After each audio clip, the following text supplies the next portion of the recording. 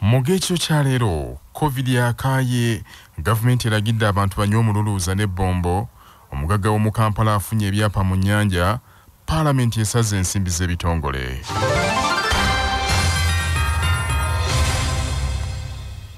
Parliament ya Uganda eyisizza embalirira y'eggwanga ey'omwaka gw'ebyensimbi 2022-2023 ya trillioni 48 n'obuwumbi 103.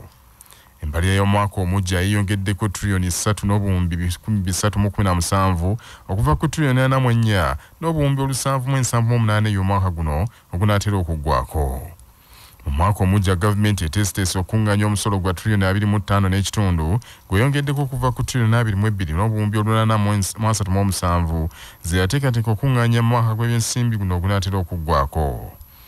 Okuwanirira embalirira eno eya trillioni 48 n'obuwumbi 130 gavumenti egenda kwewola trillioni 20 ku zino trillioni 12 yakuzeewola munda mu ggwanga okuva mu bitongole nga NSSF, banka za kuno n'awalala, ate trillioni 7 yakuzeewola bweru wa ggwanga naddala China, banka y'ensi yonna n'awalala.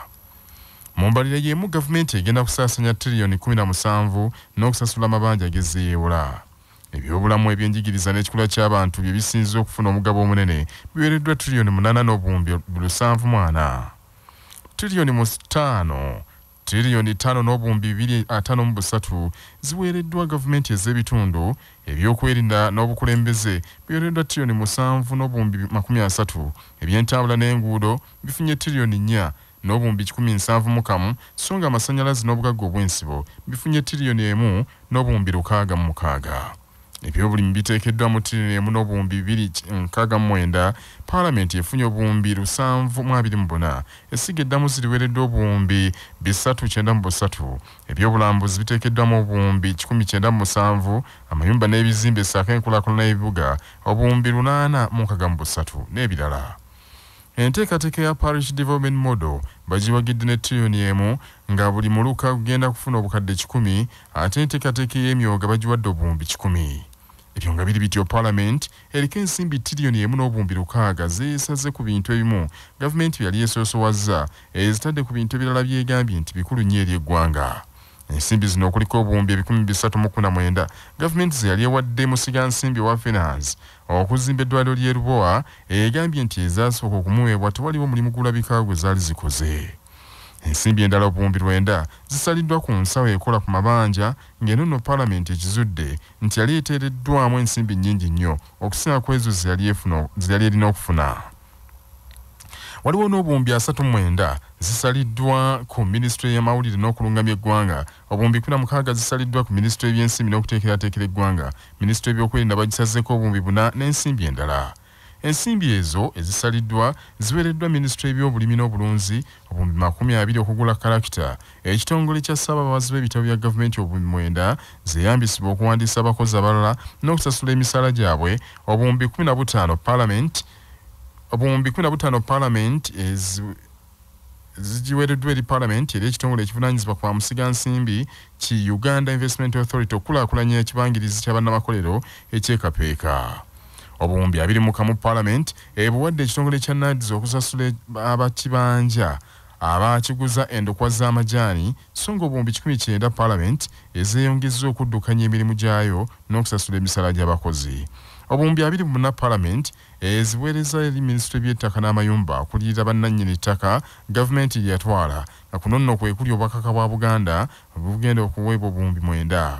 Akulira oludda oluvuganya gavumenti mu Parliament w'ekitiibwa Mathias Mpuuga Nsamba asabye Parliament w'obukiiko bwa Parliament ensimbi ezimala okulondoola emirimu n'okulaba nti ensimbi ezo ezigerekeddwa tezifa ttogge. It's our duty as Parliament, now that we want this budget to work for our people, to really and seriously undertake our role of oversight. And Honourable Speaker, to seek for your indulgence and that of the Commission that the first call on our budget, other than the normal recurring, to support the committees to dive in and do their work, so that we can exercise our mandate appropriately. Speaker wa Parliament Anita Amonga alabudde Ministry y'Ensimbi okozesa ensimbi eziyisiddwa mu mbalire eno mu butuufu bwazo era n'alabula nti ebyokuddukiranga mu Parliament ne basaba ennyongeza babikooye. The Minister of Finance, I'm talking to you. We are passing the budget in May. We don't want the misuse of the 3%. We don't want the money to be misused in the cover of 3%. And this time, I want that to be, or the 3% must be checked properly.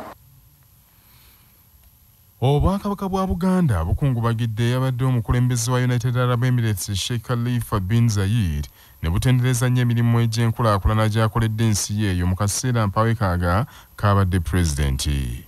Katikkiro wa Buganda Charles Peter Mayiga yeetisse obubaka buno obw'okusaasira babadde akyadde ku kitebe kya United Arab Emirates mu Kampala okuteeka omukono mu kitabo ky'abakungubazi n'okusaasira abali ku kitebe ekyo olw'okufiirwa omuntu omukulu eyenkanidde awo. Kamalabyonna yaniriziddwa omubaka wa United Arab Emirates mu Uganda Abdallah Hassan al-Shamsi era neyeeyama ku lw'obwakabaka okugunja enkolagana ey'omuggundu ne gavumenti ya United Arab Emirates olw'okutumbula obuweereza eri abantu ba Buganda ne Uganda yonna eyawamu naddala mu byobulamu n'ebyenjigiriza. Obwakabaka bwa Buganda tuusa okusaasira eri abantu ba Abu Dhabi ne United Arab Emirates olw'okufiirwa omukulembeze waabwe Sheikh Khalifa bin Zayed. Enkulaakulana etuuseewo mu UAE mu myaka emitono etulaga nti nno Sheikh Khalifa yali alumirwa nnyo abantu be era ndowooza enkola ye erimu ebyokuyiga bingi eri ffenna abakulembeze bwe tuba twegomba okubaako ebyenkulaakulana bye tuleeta mu bantu be tukulembera. Tulinawo enkolagana ensaamusaamu n'ekibiina ekya Red Crescent ekitudde mu Abu Dhabi era mu nkolagana eyo twazimba n'amalwaliro abiri wano ensangi n'ekalasa eri mu Bulemeezi era twagala okwongera okunyweza enkolagana ne UAE nga tuyita mu mubaka waabwe atuula kuno tusobole okusaka ebyenkulaakulana ddala ku ludda olw'ebyenjigiriza n'ebyobulamu. Okusinziira ku nkulaakulana eri mu UAE kakasa nti okukolagana nabo kijja kuyamba nnyo Obwakabaka ate ne Uganda yonna okutwalizawo. Omubaka wa United Arab Emirates mu Uganda Abdallah Hassan al-Shamsi agambye nti beeteefuteefu okunyweza enkolagana ennungi n'Obwakabaka naddala ku nsonga ezuubiri okulaakulanya abantu b'omutanda. Omugenzi Sheikh Khalifa bin Zayed yafaange ennaku z'omwezi omwezi guno ku myaka 73 egy'obukulu oluvannyuma lw'ekiseera ekiwanvu ng'atawaanyizibwa ebirwadde ebyatuuka n'okumubuuza mu bantu. Sheikh Khalifa bin Zayed yali pulezidenti wa kubiri ow'ensi eya United Arab Emirates era omukulembeze w'e16 ow'essaze lya Abu Dhabi. Parliament ey'e11 ekomekereza omwaka gwayo ogusoose ng'eyisizza amabago 24. Parliament eno yatandika mu mwezi ogwokutaano omwaka 2021 n'okulayiza ababaka okwava ng'ennaku z'omwezi 17 okutuuka nga 2 omwezi ogwokutaano. Olwaleero lwegweza omwaka omulamba nga Parliament etuula era etudde emirundi 10. Ebbago limu lyokka erikuwaata ku byobulamu yerisigadde mu kakiiko ka Parliament akalondola ebyobulamu nga teriyisiddwa mu mwaka guno. Ebiteeso 62 bye ebiyisiddwa okwewola kwa mirundi 2 Parliament ekuyisizza so nga ababaka 12 Parliament ebakkiriza oba ebawadde olukusa okubaga amateeka. Statement 83 zezikoleddwa baminisita eri Parliament mu mwaka guno so nga statement 9 zezikoleddwa kulira oludda oluvuganya gavumenti mu Parliament.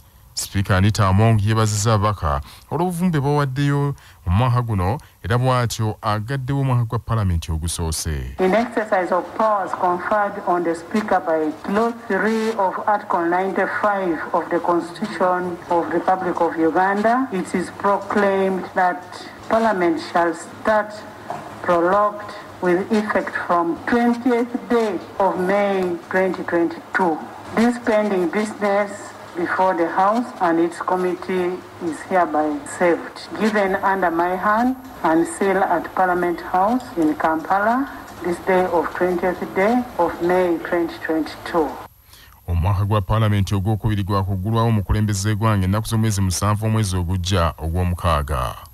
Manya obuvuna obuddo obw'eddembe lyo.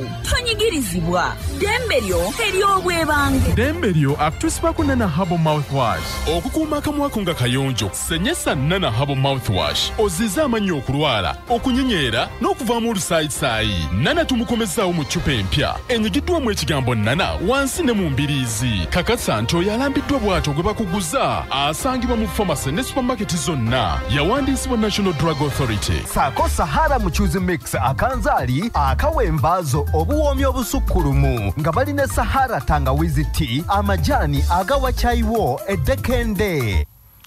Omupunta kimukakatako okunnyonnyola alipoota gy'abakoze ku ttaka nga munnamateeka Majerani Kazibe bw'annyonnyola. Mu mateeka agafuga ennamula y'emisango egy'eby'ettaka omupunta yenna abakoze lipoota ku nsonga zonna ezikwatagana ku nkaayana oba okusowagana ku ttaka lyonna eriba lifuuse ensonga mu kooti singa akola lipoota eyo aba ateekwa buteekwa okujja mu maaso g'omulamuzi n'annyonnyola bulungi nnyo engeri gye yakolamu obupunta n'annyonnyola ensonga ezikwatagana ku ttaka eryo era n'alambika bulungi ebipimo omuwendo n'ebyo byonna ebikolebwa ku ttaka eryo era asobola okubuuzibwa kajojijoji w'ebibuuzo akakasiza eddala nti lipoota eyo yagikola nga ntuufu mu mateeka ate nga atuukiriza ebisaanyizo by'obupunta ng'omulimu gwe guba gumulagira.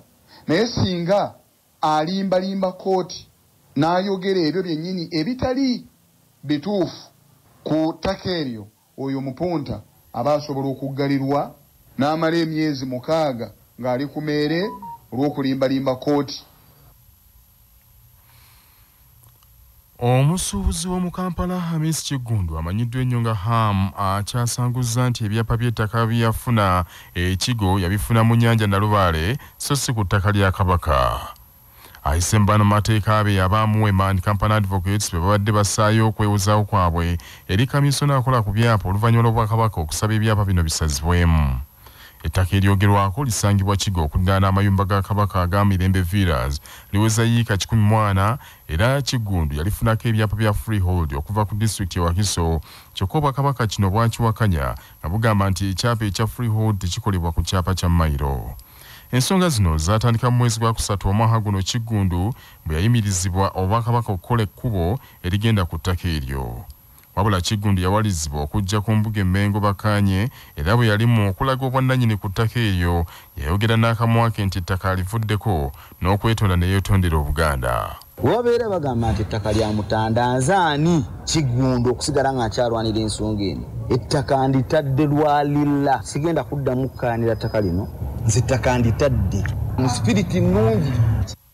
Obwakabaka bwasalawo okusazaamu ebyapa era omulimu guno ne gukwasibwa bannamateeka ba K&K ne Ssebalwandi Lay Advocates.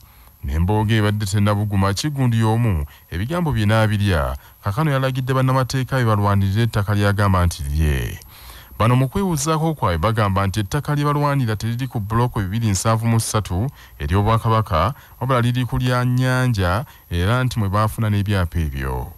Munnamateeka w'omu Kampala Elias Luyimbazi Nalukoola annyonnyodde wabaddala kisoboka okufuna ekyapa ku ttaka ly'ennyanja. Ng'agamba nti ettaka yalifuna ku nnyanja kyera kijja mwetaagisa omupunta okwolesa nti ye ekyapa kyalina kyava ku nnyanja wabula si ttaka lya Kabaka. Naye ekibuuzo yayitawa obutonde bw'ensi kubanga nga tonnaba kutaataaganya butonde bwa nsi olina okumala okufuna alipoota okuva mu NEMA eya Environmental Assessment Impact. Ate ekyapa okukitonda mu nnyanja n'ogamba nti wano nze bampaawo ekyapa newankubadde nga kikwata ku nnyanja oteekwa okuba ng'oyolesezza tiwayita mu mitendera egyo emitongole egirina okuyitibwamu. Enkayana ku bwannannyini bw'essomero lya Akaye kwa Foundation Limited ebukoma Ensimbi zongedde okulinnya enkandago kooti enkulu e Masaka bw'eyimiriza byonna ebyabadde bikoleddwa omubaka wa pulezidenti ebukoma Ensimbi ku bukulembeze bw'essomero eryo. Kooti enkulu e Masaka olwaleero eyisizza ekiragiro ekiyimiriza n'okumenyawo ekyo ekyabadde kikoleddwa RDC w'ebukoma Ensimbi okuwaayo essomero ly'obusiraamu erya Akaye kwa Foundation Limited eri Abdul Jabal Idris Amawanda. Omulamuzi wa kkooti enkulu e Masaka Victoria Katamba yawadde ekiragiro ekyo. Kidiridde Dr. Haruna Jemba, Director wa Kabijita kwa Foundation, era ssentebe w'olukiiko lw'abayima b'essomero eryo ne banne nga bayita munnamateeka waabwe Ssekyewa Sam okuddukira mu kkooti nga bawakanya omubaka wa President okubajjako essomero lyabwe. Munnamula y'omulamuzi esomeddwa amyuka Registrar wa kkooti enkulu e Masaka Bayire Julius, omulamuzi alagidde embeera eyaliwo nga Foundation ekyaddukanya essomero eryo yebeesigala bw'etyo okutuusa nga omusango Jemba ne banne gwe bawaabye gumaze okuwulirwa. Omulamuzi era alagidde enjuyi zombiri obutabaako kye zikolera ku ttaka eryo wadde okuzimbako ekizimbe kyonna. Oluvannyuma lw'ennamula eyo, Dr. Haruna Jemba ayayogeddeko ne Kyabasa n'agamba nti essomero lino limanyiddwa mu byafaayo by'obusiraamu mu Uganda yonna nti lya Kabijita kwa Foundation. Amawulire g'ebyemizannyo mu mawulire gaffe aga Kyabasa Fama gakutuusibwako modernity, amajani agalimu eddekende omuli aga kisubi, tangawizi ne vanira. Wanywedde kacayi ka modernity akawoomu, gasange mu maduuka ne supermarket zonna. Modernity, your best choice. Kilabu y'omupiira ya She Corporates esukidde mu liigi y'abenywera ey'omupiira ogw'ebigere ogw'abakazi ya FUFA Women Super League season ey'omwaka 2021-2022. She Corporates okutuuka ku buwanguzi egudde maliri ne Kampala Queens mu kisaawe kya Moobs Nakawa nga tewalirabye katimba ka munne, era ekikopo kino ekiwangulidde ku nfisi ya Golem. She Corporates esibaganye ne Kampala Queens ku bubonero 39 wabula n'esinzaako Golem yokka. Omuzannyi Fiona Nabumba owa She Corporates yalondeddwa ng'asinze banne mu liigi yonna mw'atebedde goolo 5 n'emikisa egivaamu goolo 8. Fazila Ikwaputi wa Lady Doves ne Nasuna Hasfa basibaganye goolo 15 buli omu. Daphne Nayenga owa She Corporates yasinze okukwata goolo, ate klabu ya Ryan's SS yasinze okuba n'empisa mu liigi yonna. Abawanguzi aba She Corporates baweereddwa milioni 12, owokubiri Kampala Queens agenda kufuna milioni 7, owokusatu Uganda Matters High School wakufuna milioni 5, owokuna UCU Lady Cardinals wakuweebwa ekirabo kya bukadde 3 n'abalala bwe batyo. Omumyuka wa President wa FUFA owokubiri Darius Mugoye yakwasizza abawanguzi ekikopo era n'akassa nti FUFA yakwongera okussa ssente mu mupiira gw'abakyala. Ono era akasizza nti abawanguzi ba liigi aba She Corporates bagenda kukiikira Uganda mu mpaka za Africa eza CAF Women Champions League, era FUFA yeeyamye okutambuza klabu eyo mu ngendo zayo zonna. Klabu ya She Maroons ne Toro Queens zisaliddwako okuddayo mu kibinja kya wansi ekya FUFA Women Elite League season ejja, era za kusikizibwa klabu endala 2 ezinaasuumusibwa. Nga tugenda mu gebweru soko jjukire bino nga bikutuusibwako Yugachi Poultry Breeders, abalina emmere y'enkoko ey'omulembe ezikuza obulungi. Olwaleero ennaku z'omwezi 2 omwezi gwa Kutaano Omuganda guyita muzigo omwaka 2022. Bwe lwali bweruti mu mwaka 2011 Ssaalongeryasu Lukwago yalayizibwa kuba Lord Mayor bwa Kampala, bw'atyo n'ayingira mu byafaayo nga Lord Mayor yasooka ow'ekibuga kino n'ekitiibwa kye kya Lord Mayor. Lukwago obuwanguzi bwe tebwali bwangu, yasooka kutuuyana anti akalulu akasooka kaayiika bwe kyazuulibwa nti kaalimu obubbi bw'enkunala, olwo ne kaddibwamu envunula bibya. Embiranye ku mulundi ogwo okusinga yali wakati wa Lukwago ne Pastor Pira Sematimba, naye gye byaggweera bannakampala baayira Lukwago obululu ne bakunakuna. Bwasoba mu 22 ate Sematimba n'akwata kyakubiri n'obululu obwasoba mu 11. Abalala be yattunka nabo kwaliko Mike Mabike, Captain Francis Babu, Emmanuel Tumusiime ne Sandra Ngabo, omukyala yekka yali mu lwokaano. Wabula obwa Lord Mayor tebwamuwoomera mu kisanja ekyo ekyasooka olw'entalo ezakimaamira, bakansala ne batuuka n'okumugyamu obwesige. Amawulire okuva ebweru w'eggwanga nga gakutuusibwako Heritage Family Center ku Heritage Plaza Nansana, abateekateeka abagenda okuyingira obufumbo. Essimu noti 7 noti 2 699 337. Gavumenti ya North Korea yeesanze mu kusoomoozebwa kw'otulabanga nga kuva ku kirwadde lumiima mawuggwe era kirwadde lumiima lumala bantu ekyongedde okusenkenya eggwanga eryo, ng'ate ebyobujjanjabi bya North Korea biri yegeyege, era kakano gavumenti eragidde abantu bagende ku ttale batandike okwejjanjabisa omululuuza n'ebbombo. Emyaka ebiri ekirwadde kya COVID kyamala nga kitugumya ensi yonna, North Korea yasalawo okwekuniza neggala ensalo zaayo zonna nga tekkiriza afuluma yadde ayingira. Wabula ku ntandikwa y'omwezi guno amawulire gaatandise okuyita nti ekirwadde kino kibazinze era abantu abawerako kizze kibatugumbula. Mu mbeera eyo okwandibadde okutuukirira amawanga amalala okusaba ku buyambi, North Korea yazze mu kwekangabiriza n'egana n'obuyambi bw'eddagala obubadde bugiweebwa. Akavayo gagamba nti embeera weetuuse ezibuwadde nnyo, abalwadde beeyongedde obungi ate nga n'obujjanjabi butono, ekiwaliriza gavumenti okuwa abantu amagezi nti abasobola babagambye bagende ku nsiko bayenga omululuuza n'ebbombo, ekirala nti beeyambise nnyo kaacaayi akookye ennyo nga kalungiddwamu entangawuuzi enka oba si kyo nti banywe amazzi agookya nga balunzeemu omunnyo. Ago n'amagezi amalala North Korea geesaze okulaba nti bannansi baayo tebakunkumuka kuggwawo nga munyeera. Wabula bannassaayansi bajjunguludde enteekateeka y'abaana ey'okulwanyisaamu COVID, bagamba nti ebikola ebimu bano bye basazeewo okukozesa tebisobola kutta kawuka okuggyako okweweezaako obuweeza ku bulumi obuleeteddwa akawuka ako, nti era omuntu aba abikozesezza tekimulobera kusaasaanya kawuka. Amawanga agamu nga China, South Korea mulirwana waayo ne kampuni ez'enjawulo ezikola eddagala erigema COVID bazze batuukirira North Korea mu nnaku eziyise nga beeyama okuwaayo obujjanjabi, naye abasajja ba North Korea bakyakombye kwebaza eriibwa, bagamba tibajja kwejjanjaba, tebeetaaga ddagala lyonna. Bannaffe ag'essaawa zino kangamalize mu bufunze. Paalamenti ya Uganda eyisizza embalirira y'eggwanga ey'omwaka gw'ebyensimbi omujja ya tiriyoni 48 n'obuwumbi 13. Obubaka bwa Buganda bukungubagidde abadde Pulezidenti wa United Arab Emirates Sheikh Khalifa bin Zayed ne bumutendereza nnyo olw'emirimu egy'enkulaakulana gy'akoledde ensi ye mu kiseera ekitono ennyo ky'abadde Pulezidenti. Omusuubuzi w'omu Kampala Hamis Kigundu amanyiddwa nnyo nga Ham yasanguzza nti ebyapa by'ettaka bye yafuna ekigo yabifuna mu nnyanja Nalubaale so si ku ttaka lya Bwakabaka. Gavumenti ya North Korea yeesanze mu kusomoozebwa okw'amaanyi nga kiva ku kirwadde lumimamawuggwe ekyongedde okusenkenya eggwanga eryo, ebyobujjanjabi nga si birungi North Korea, era kaakano gavumenti eragidde abantu bagende ku ttale bayenge omululuuza n'ebbombo bagirabe ejjanjaba. Ge mawulire ag'essaawa zino twagala nnyo ku y'obujjajja Aggundegunde Omuteregga.